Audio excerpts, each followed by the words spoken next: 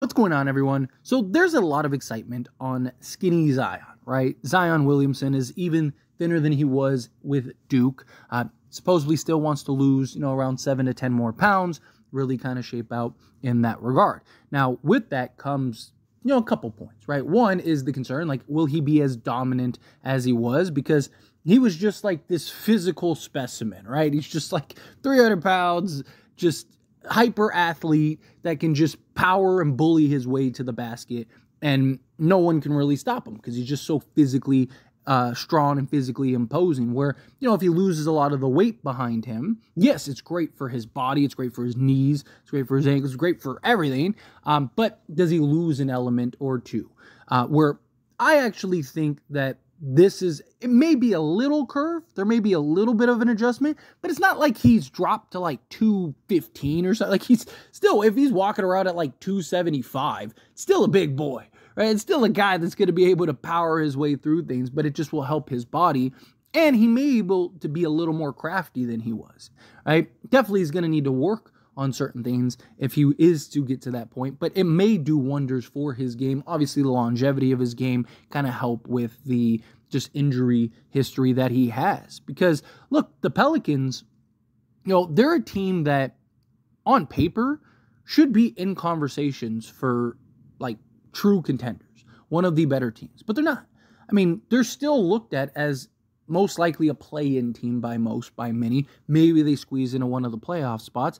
And again, they just landed Dejounte Murray, which is kind of the piece that they needed desperately, that real playmaker to kind of put everything together so the offense isn't so clunky at times, especially in the half court, right? Also a guy that can push the pace and help you get out in transition with a Zion, with a BI, right? You have Brandon Ingram and Zion Williamson, and we have seen over the years Pelicans looking like one of, if not the best team in the league for stretches.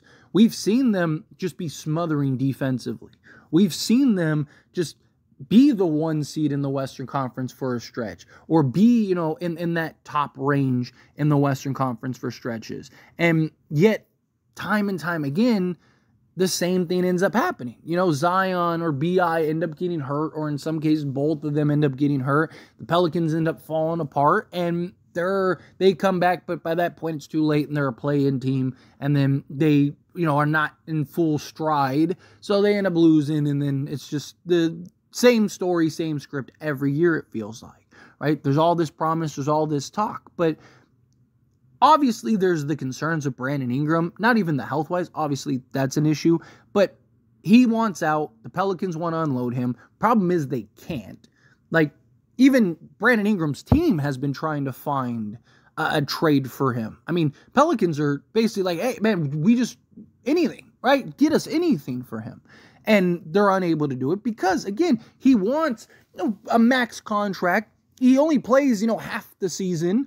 And so it's like, what team wants to do that? Also, Brandon Ingram is a great player, but is he your first or second or third option, right? He's not your first, right? That's apparent, right? Is he your second? Maybe, right? Depending on who your first is. If Zion can, because what we saw, particularly in that Laker game before Zion got hurt, we saw everything we wanted and were hoping that Zion would be. That dominant presence that's just give me the basketball and get out of my way. I'm going to go win us this game. And he might have very well done that. Right? They were having their struggles stopping the Lakers, and the Lakers were ahead, but Lakers had zero answers for Zion. Zero. Zion was getting everything he wanted in that fourth quarter. So, Lakers end up missing a couple key shots, and they can't continue, and they can't figure out how to stop Zion. Zion might have single-handedly won that game for them. Right? So maybe if Zion can be that force, maybe with a Brandon Ingram fully locked in and bought in, and you add in Dejounte and stuff, right? You look at like Giannis with the Bucks, or, Jokic with Denver. Like, they were able to win a championship because their main star was so good and so dominant that you didn't necessarily need that, like, bona fide number 2, right? You look at, like, Giannis was dropping 50 in the finals and stuff, but Chris Middleton, who's probably best as a 3, Drew Holiday, who's probably best as a 3, the two of them collectively, plus the rest of the talent, Brooke Lopez and Bobby Portis and all these guys, you add in all those little factors, now they're good enough collectively with that one star that's just, top tier. then they were able to pull it out. Same thing with Jokic, right? Jamal Murray has been great. Actually, last playoff run he wasn't, but he's had his moments, he's had his careers, never been an all-star, and he's, again, probably best as your third guy, but with him and Aaron Gordon and KCP and, Michael Porter Jr. and then Bruce Brown off the bench, right? Like, collectively, they were good enough to win a championship. Well, the Pelicans, you look at the same way, right? You got Dejounte Murray, right? You got Brandon Ingram. You got CJ McCollum. All three guys, again, are probably best as a third option, but now you have all three on the same team, and if Zion's presence can reach those heights of like he's a top 10 player in that area, and then you also add in that they have Herb Jones, who makes a real genuine argument for best on-ball defender, or one of the best on-ball defenders in the entire league. You got Troy Murphy, who's stepping up and doing his thing, right? You start Jose Alvarado, you start going down the depth chart of the Pelicans. It's like, collectively, if Zion can kind of go head and shoulders and show he is that player that we saw towards the end of last season for the Pelicans, then yes, I think the Pelicans can truly be a contender, right? And there is this kind of question of like, how is the lineup going to be? Like, ESPN has CJ McCollum potentially winning Sixth Man of the Year. He's like in the top 10. And, a lot of people are like, man, why would they have CJ McCollum come off the bench? He's not going to come off the bench. He's going to start. I don't know, right? If they're not able to trade Brandon Ingram, do you go with like B.I. at the 2 next to Dejounte and put in a Troy Murphy or a Herb Jones? Right? And then have CJ kind of be your sixth man, your scorer off the bench? I don't hate that idea if I'm the Pelicans. That might even be the best idea. With all that size, all that length, all that versatility. Also, who's the Pelicans center? Right? Like, they don't really have a center. So they have Zion most of the time start at center. So if that happens, okay, so then you might be playing Herb Jones and Troy Murphy, which you may need to because you won't have a center. Right? So you might need the size and the length out on the perimeter. Right? You might need to change up your offense schemes. You might need to push the pace more. You might need to have that shooting spread out and just let Dejounte create. Right? And then have, like I said, CJ come off the bench. Right? There's still a lot of questions and concerns with the Pelicans, but there's a lot of optimism and hope. Again, at the end of the day, it comes down to the two stars. It comes down to Brandon Ingram and Zion Williamson. Also, does Brandon Ingram buy in? Right? Does Brandon Ingram really commit to the Pelicans, or is he kind of just like there, but not there, not fully there, right? He's not the best version of himself, because they need Brandon Ingram to be the best version of himself. And some might look at it and go, he will be because he needs a contract. Yeah, but he's not going to get the contract he wants regardless. Brandon Ingram could play all 82 games and average 30, and he probably still wouldn't get the contract that he wants, right? Because teams know and have looked at his history and know he's not the number one guy, right? He's probably not even a number two guy. Brandon Ingram's probably, most likely, going to be like a 25, maybe 30 million guy, because the salary cap is going up next season, not this season coming up, but next season, and it's supposed to go up going forward. So there is this thought that the 25 million contract might be the $30 million contract now type thing, but it's hard to gauge BI because he's unreliable. So he has a lot he needs to prove, but not every player is that way. Brandon Ingram, he has all the tools and all the skill sets. And the dude's a legit 3-level scorer, can do pretty much everything on the basketball court, and is not even in the conversation for, one of the top guys in the NBA. It's just, again, he's a great player, but where does he rate? Top 25? Top 30 player? Maybe? Right?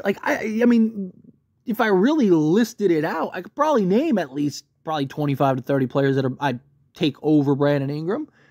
So where does he rank? He has, one in Zion that is on his team that you'd take over him. No, if Zion's healthy.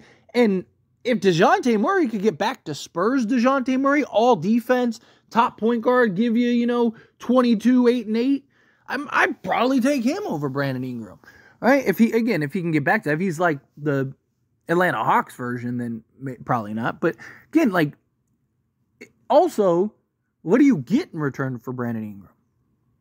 If you're just swapping Brandon Ingram for Dejounte Murray, essentially, right? And you're just kind of getting, whatever picks or whatever. I don't think the Pelicans are that much better. I think that they are slightly better just because I think that, Dejounte Murray and his playmaking ability, as well as being able to give you the same offensive production that I think Brandon Ingram can give you and might be a better fit. I think that they would be slightly better, but I don't think that they would be significantly better. And again, now if you could turn Brandon Ingram into like a legit center and then, another like rotation piece or something, then yeah, sure.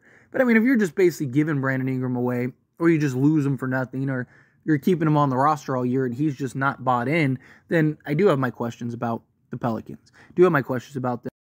They're a real mystery to me, in my opinion, right? This is a team that if you had a time machine and jumped in that time machine and you came back and you said, hey, the Pelicans just won the championship, I wouldn't be shocked.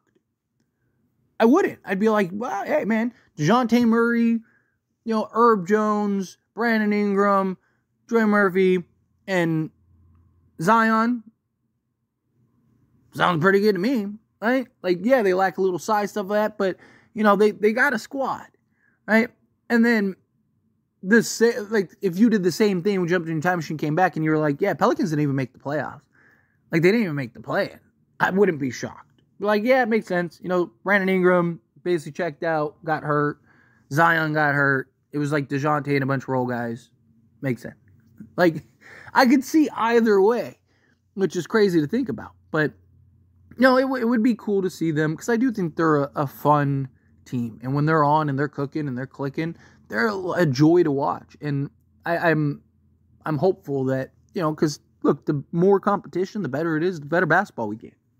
So if we get, that high-end Pelicans team that you look at and go, oh man, this team might be something, then let's go. But anyway, as always, this is a discussion. Pass question on you. Let me know your thoughts and opinions down in the comments below. What do you think? How do you feel? What are your thoughts? Do you think the Pelicans are a team that can win the championship? Do you think, yeah, they have no shot? Do you think this would be a better Zion? What are your thoughts on the Pelicans? However you feel, whatever your thoughts are, I'd love to hear it. So let me know down in the comments below. That being said, if you haven't liked this video, hit that like button. Helps me a lot. Helps me enjoy these types of videos, and I truly appreciate it. Not subscribe to the channel, hit that subscribe button. Turn on the bell notifications. Appreciate y'all. See you in the next one. Thank you.